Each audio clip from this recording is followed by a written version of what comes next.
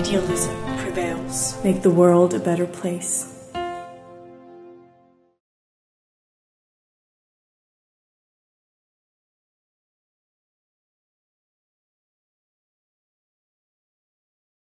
Hello and welcome to our analysis of the war in Ukraine. This week again with Professor Mangott from the University of Innsbruck. Good morning. Good morning. And as well with my colleague from Czech Republic, Alexander Stipšić. Good morning. Good morning, dobré ráno. Today we will start with a topic that you, Mr. Mangott, may choose. So what do you think is the most important topic at the moment surrounding this conflict, war in Ukraine? Well, Russia's Foreign Minister Sergei Lavrov yesterday said that a new phase of the war, or as the Russians call it, the special military operation in Ukraine, has started. And what he was referring to is the Russian assault on the remaining territories of the Ukrainian provinces of Luhansk and Donetsk, the so-called Donbass. Russia has prepared over the past weeks the major offensive to gain territories in the region. And the Ukrainian side has also announced a day before yesterday that the offensive has already started. Maybe we should be more careful. What we see are preliminary steps of this major ground offensive on the Russian side, using heavy artillery, long-range artillery and aircraft to attack Ukrainian defensive positions, to kill as many Ukrainian soldiers as possible, to destroy as many military hardware as possible on the Ukrainian side before the Russians will actually start with a ground operation, a massive assault on cities like Slavyansk and Kramatorsk, to name two relevant ones that will be in the midst, or will be at the center of the battles at the beginning of this Donbass offensive. So it will start in a couple of days. Preliminary steps are already taking place.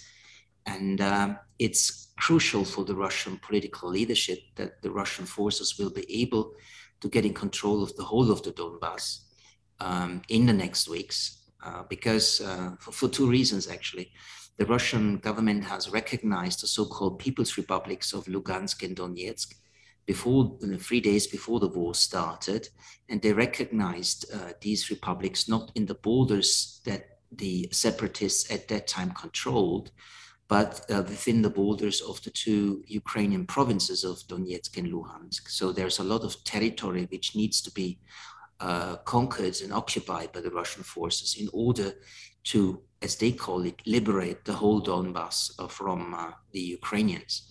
Plus, the second importance of this Donbass battle will be the fact that the legitimacy that the Russian side has sought to give to this military operation was an alleged genocide of the Ukrainian side on the ethnic Russians and Russian speakers in the Donbass. This whole military operation is about stopping this genocide and liberate, as the Russians call it, the Donbass. So this has to be successful, because otherwise, with the military defeat of the Russians already in the north of Ukraine, around Kyiv, Chernihiv, and Kharkiv,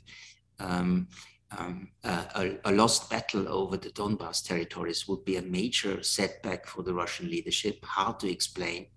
And it would be a real military and political defeat for the Russian side. So the Russians have to be able to conquer the whole of the Donbass. They will be more cautious, I guess, as they had been in the north of Ukraine, because they want to avoid losing a lot of Russian soldiers and military hardware in this offensive. But ultimately, when the all-out tank battle will start in these territories of the Donbass, this will be very bloody for both sides, for the Ukrainian and the Russian sides, and a lot of soldiers will die in these fightings. And we have an date coming up, May 9th, which is very important in Russia, as it was the defeat of Nazi Germany.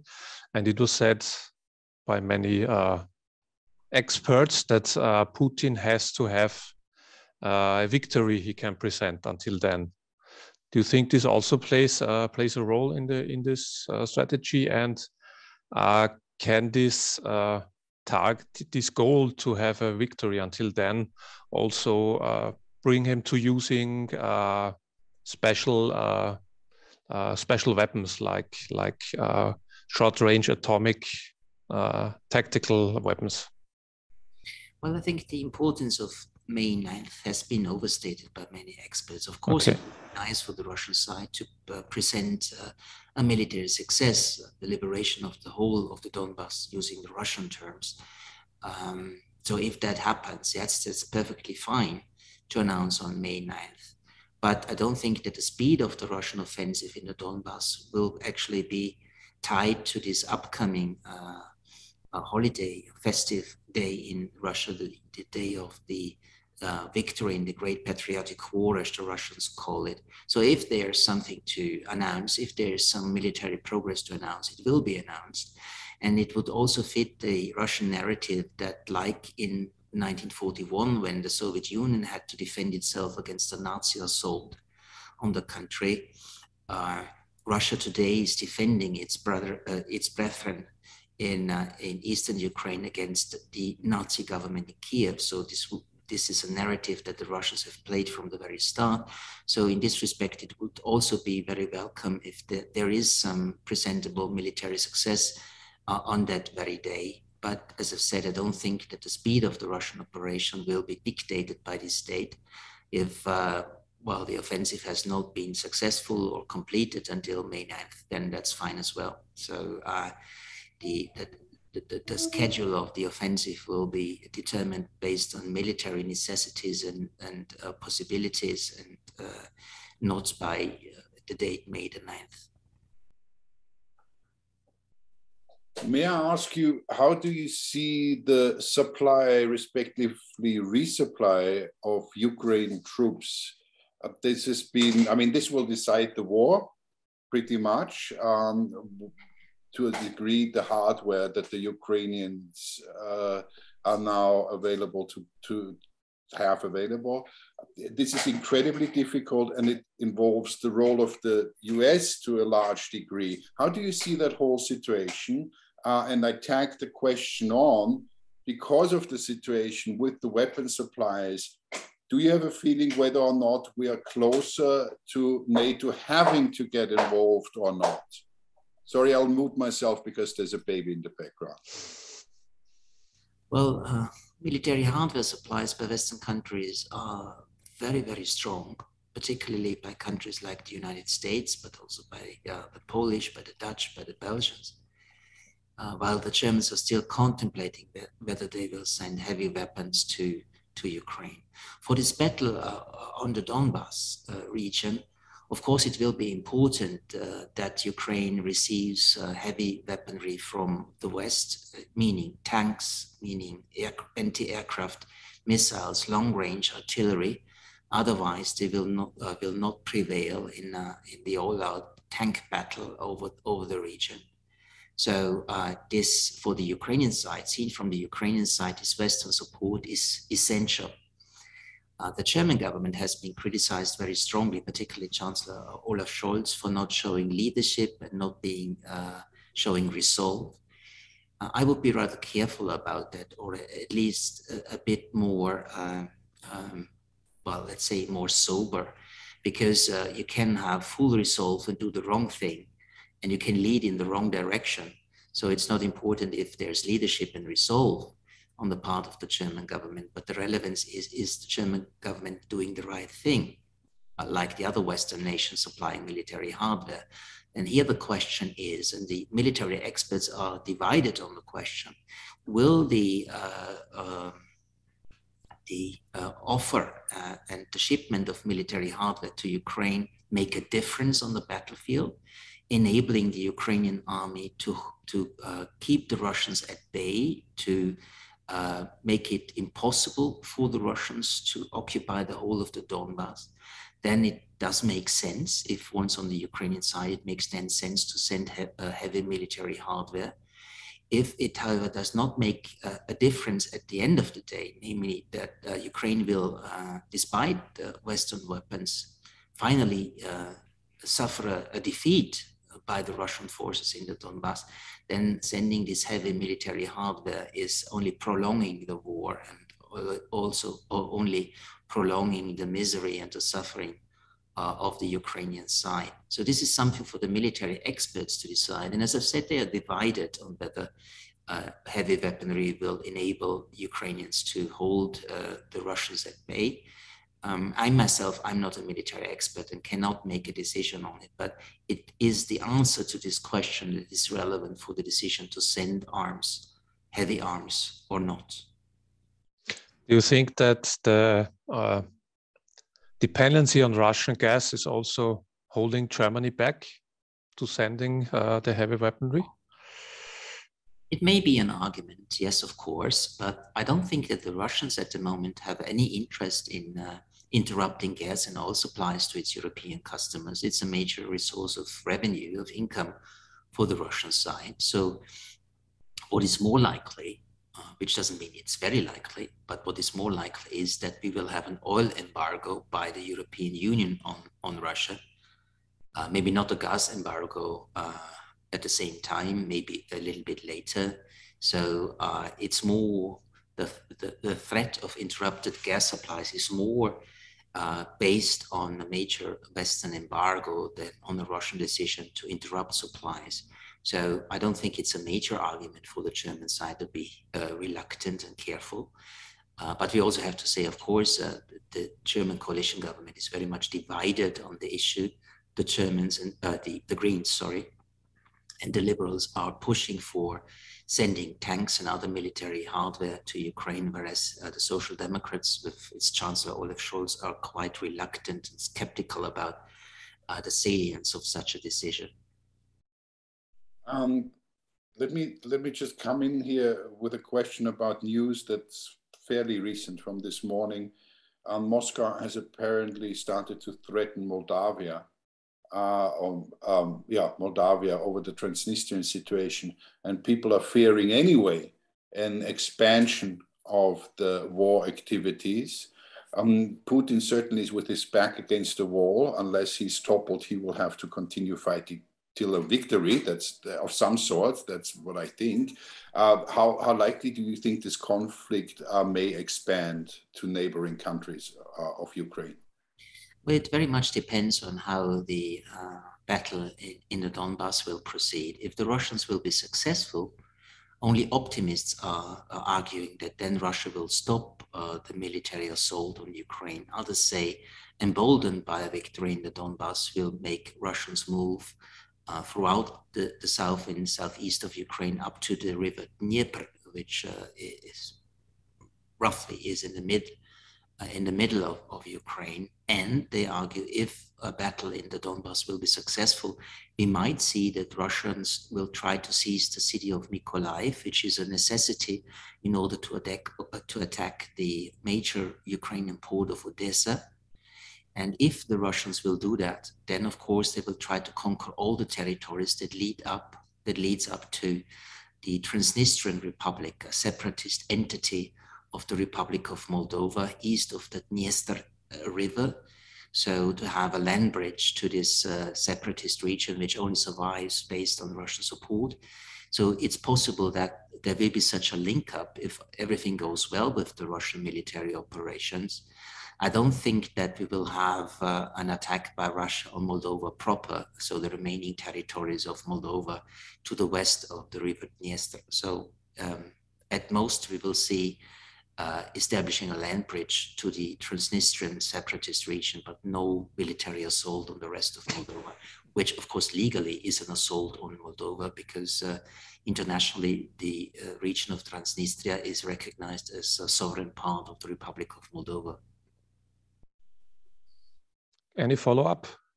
Follow-up. I would like tons, God, lots of things to ask. But I would like to go into Moscow, if you don't mind. Okay.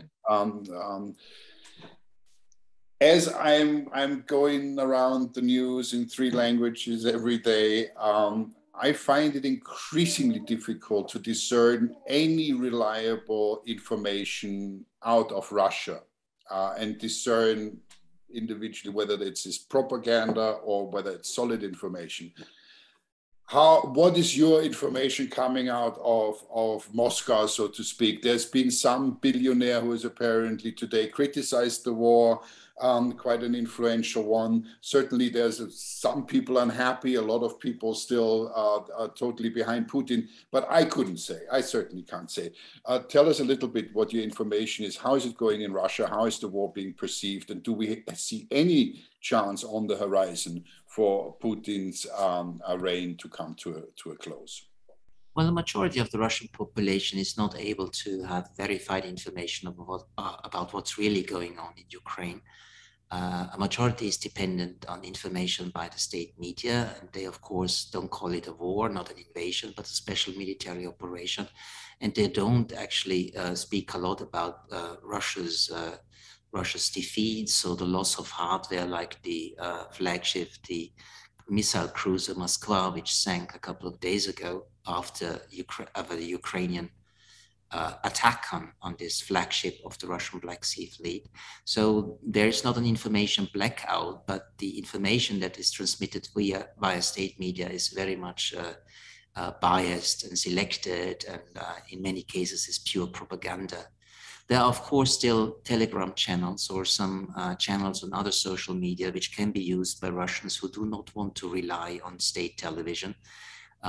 By these channels, they can gain information about the reality of the war, but this is only a minority of the Russian population.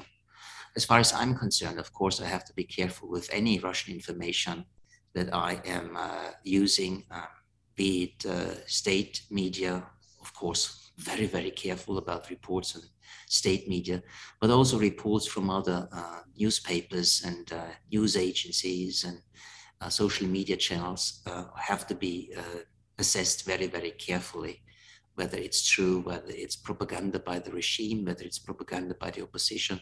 So we have to be very careful with any news about Ukraine from the Russian side. But of course, I also do have an extensive network to Russian colleagues, to Russian politicians, diplomats, and the like, to get information from so-called anonymous sources, to get a clearer picture on how the Russians perceive the war and what the next steps of the Russian side will be. So in such a situation, it's of course important that you have a lot of personal contacts, contacts you have great trust in, that you believe in, and take the information you get from conversations with these people to assess the situation. However, I would also say we need to be careful about Western and Ukrainian reports about the war. This is an information war as much as a war on the battlefield. So we, of course, get a lot of information that is biased from the Western side and from the Ukrainian side as well, which is not surprising. But we have to say that we have to be careful about any information of any source during such a wartime period. And that makes work a little bit more difficult than usual. Austrian Chancellor Nehammer was in Moscow not long ago, and you were one of the strongest criticizers of this trip to Moscow. And as we spoke before we began with the interview, you told me that you got quite a shitstorm for criticizing him. So what are your main reasons for your opinion that it was a mistake to go to Russia now? Well, when news broke out that Chancellor Nehammer will visit Vladimir Putin the next day, I first of all warned that the Russian side might use the video footage or pictures from this meeting for propaganda. Which happened.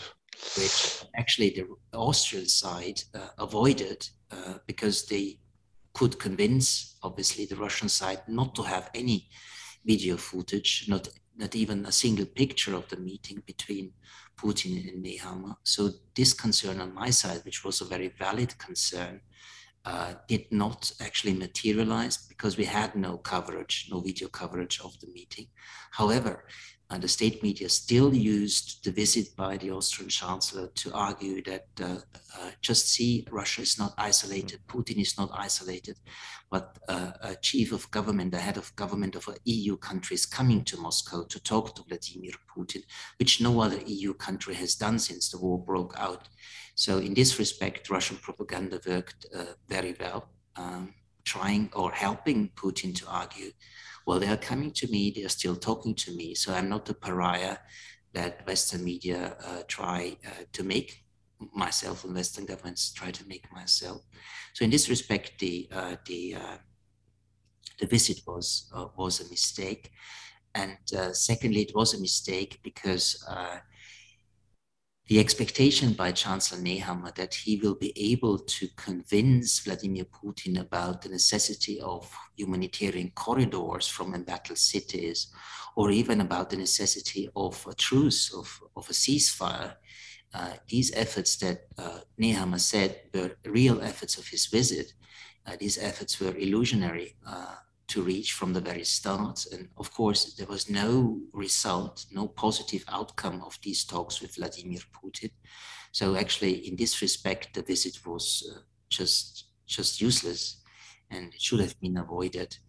Well, Chancellor Nehammer and his advisors argue that it was important that someone from the West tells Putin into his face about the war crimes that need to be investigated, about the barbarity of the Russian forces operating in Ukraine. However, I don't think that even if Nehammer has done so, we don't know because we don't have any official statements about what was talked about between the two.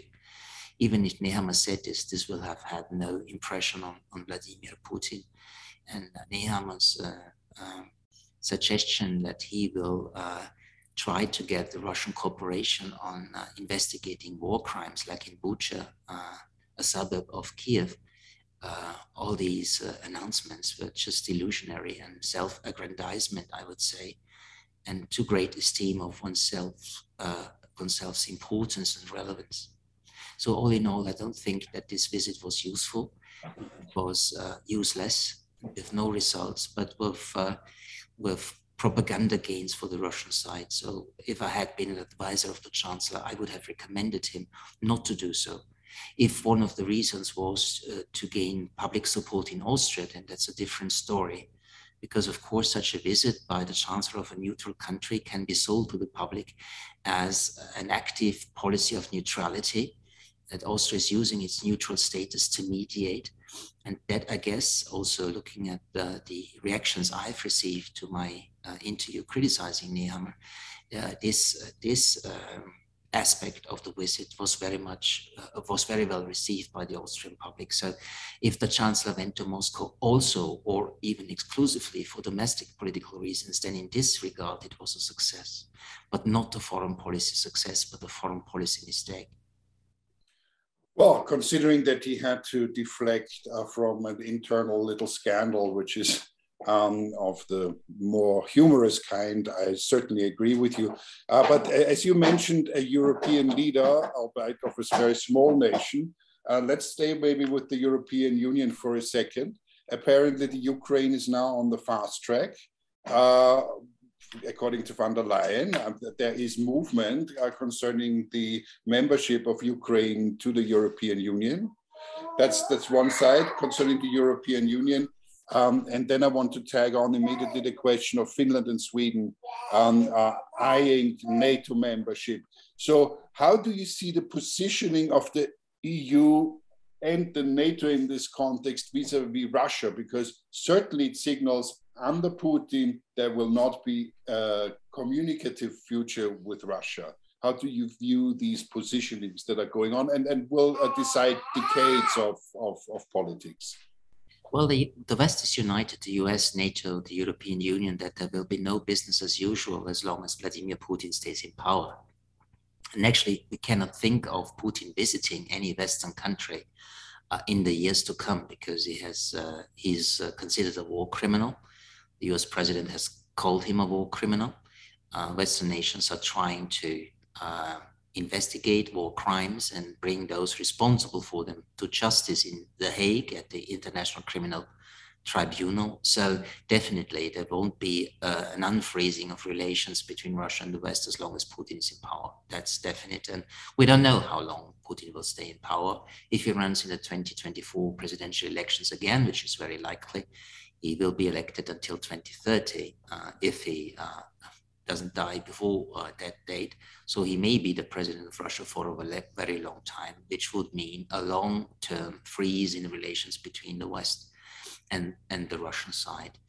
This posture by von der Leyen that Ukraine should have a future of membership of the European Union is somewhat unprofessional, I think. Yes, the Ukrainian side has stated that it has answered all the questions in the questionnaire from the European Commission on the accession negotiations to the European Union. But how serious is it to claim that all the questions have been sufficiently answered by the Ukrainian side within a period of 10 days, which other candidate countries cost more than a year or even more? But if the answers are now submitted to the European Commission, which they already have been, then it's for the European Union Council to decide whether to give Ukraine the status of a membership country, the status of a candidate for membership in the European Union, to be precise. This could happen in June. However, I would call it very premature to do so, because even if we declare now, or if we make Ukraine a candidate country now, negotiations about actual membership will take years, if not decades. So in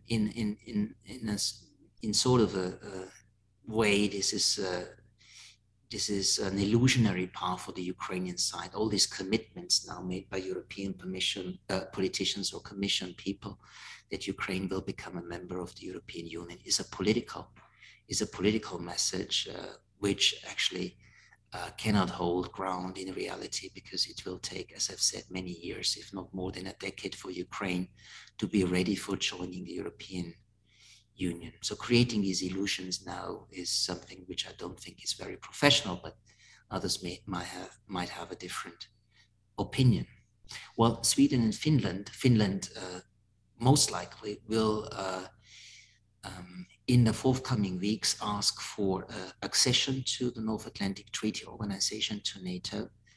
And it is expected that already the NATO North Atlantic Council meeting on the level of heads of government and state in June will answer positively to these requests.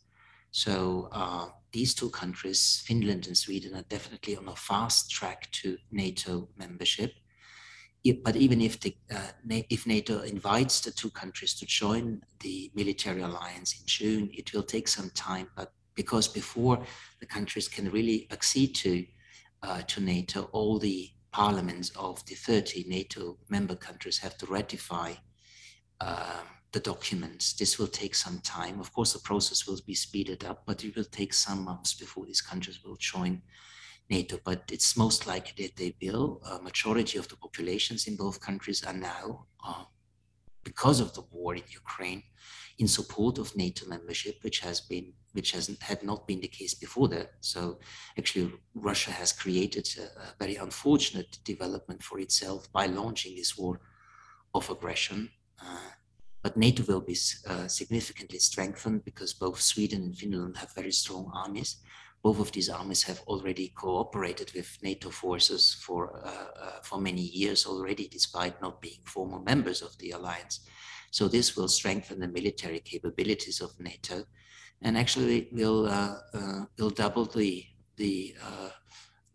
length of the borders that NATO will have with the Russian Federation from the current state of affairs. Concerning the Ukraine EU membership, I hope Europe is not doing the same mistake as they did with, for example, Turkey, to tell them like 20 years ago they can be a member of the European Union, and then nothing really happened. So I hope they're not making the same mistake now with Ukraine. We just had elections in Hungary. Last week we had a colleague here from Hungary, which we spoke about the Hungarian elections. And after Orban's victory,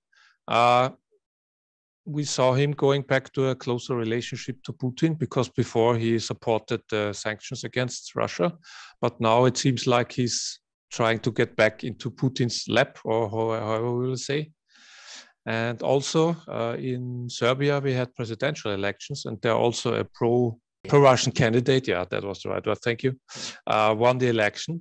So what do you think will happen with either Hungary within the European Union and also with Serbia without, but with, they of course have the goal to change the European Union sooner or later. So what will happen in these two countries, you think? Well, the victory of Orban, another victory of Orban in Hungary is actually a major success for the Russians. Orban is an asset for the Russians in as far as Orban has intensified energy cooperation with the Russians, not just in the gas and oil sector, but also in the nuclear sector. And the Hungarian government has announced that it will oppose embargoes on Russian oil and gas in the European Union. Well, if they really stick to this position and do not submit to the pressure that will be put on the Hungarian government not to do so, but if they continue or if they stick to this position to boycott an embargo, then there will be no embargo because sanctions have to be imposed within the framework of the European Union on a consensual basis. So every membership has to support sanctions. So if Hungary is able and willing to resist the pressure from other EU countries and the United States to agree to an oil and gas embargo, then this will be, of course, a major success for the Russian side. Besides, relations between the Orban government and the Ukrainian government are very poor, have been for a couple of years already, based on the language law that was passed in Ukraine a couple of years ago, which makes it more difficult for ethnic minorities to use their mother language in various circumstances, which does not only affect the Russian ethnic minority in Ukraine, but also like other minorities, the Hungarian minority in Transcarpathia in the west of Ukraine. And over this, relations had been strained between Hungary and Ukraine even before the war started, and these negative and poor relations have continued also during the last 2 months. So in this respect, Hungary is important. Serbia has been, well, the victory of Vučić in Serbia, of course, is important for Russia. He is very Russia-friendly. However, there's a deal of disappointment in Moscow about Serbia, because in the United Nations General Assembly, Serbia has voted yes on a resolution condemning the Russian attack, the Russian invasion. So the Russians would have clearly expected Serbia to at least abstain. They would have been satisfied if they had abstained, but they voted for this resolution. This was not very well received in Moscow. But the Serbian government, of course, is under strong pressure. They want to join the European Union, which will also take a very long time, but they want to join the European Union. And European politicians have made it clear to Serbia, if they want to keep the prospect of membership in the EU alive, they have to actually converge their foreign policy towards Russia with the EU policy towards Russia, which means that Serbia will have to impose the sanctions that the EU has imposed on the Russians, which the Serbians have not yet done so, but it remains to be seen whether Vučić will be strong enough to resist this Western pressure. It seems that he realizes that he can't have it both, good relations with Russia and a prospect of membership in the European Union. Let me hit you with a biggie at the end. Not only 3 months ago, we unfortunately quite accurately predicted that there would be a war. Considering the way the war is going, I think we all agree Putin cannot withdraw without some kind of feasible victory. The Ukrainians definitely cannot stop the war. Sorry, it's the baby.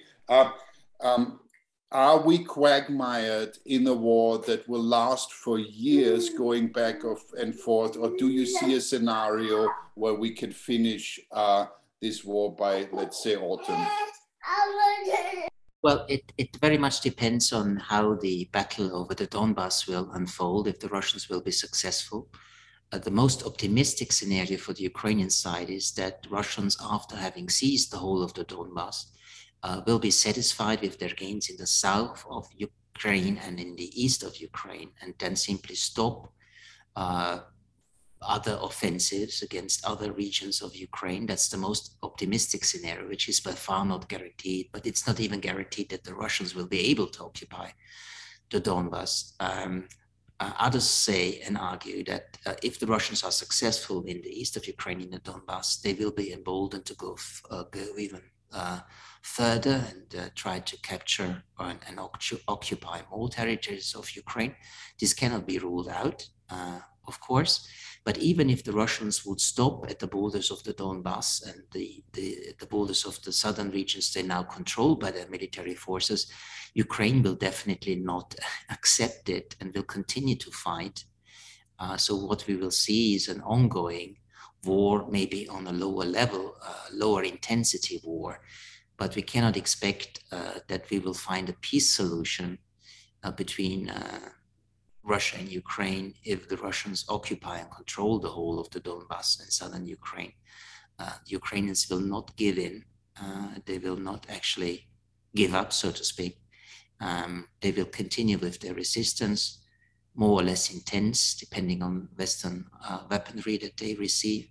So I don't think that we will see a definite end of the military hostilities in Ukraine anytime soon. Maybe we'll see an end of the intensive phase of the war operations in a couple of months, but for the next months we will see a continuation of this war. Okay, on this not so very optimistic, but of course realistic picture, I think we can close for today. Thank you again for your expertise. Thanks. And we will be back soon. Thank you. All the best. Idealism prevails. Make the world a better place.